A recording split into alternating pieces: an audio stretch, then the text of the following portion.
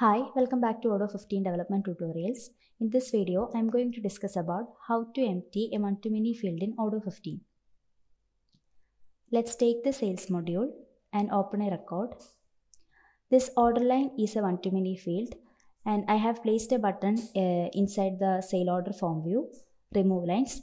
Clicking this button will remove all the lines from the order lines. Now, let's check the code for this. In the XML file, I have inherited the sale order form view and I have placed a button in the header of the sale order. Its name is remove lines and it's the type of object.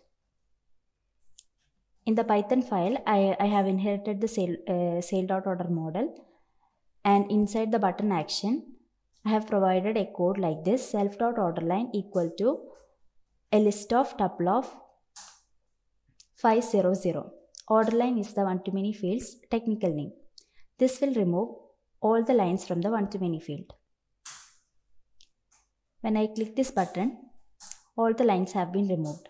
In this way, we can empty a one-to-many field in Odoo 15.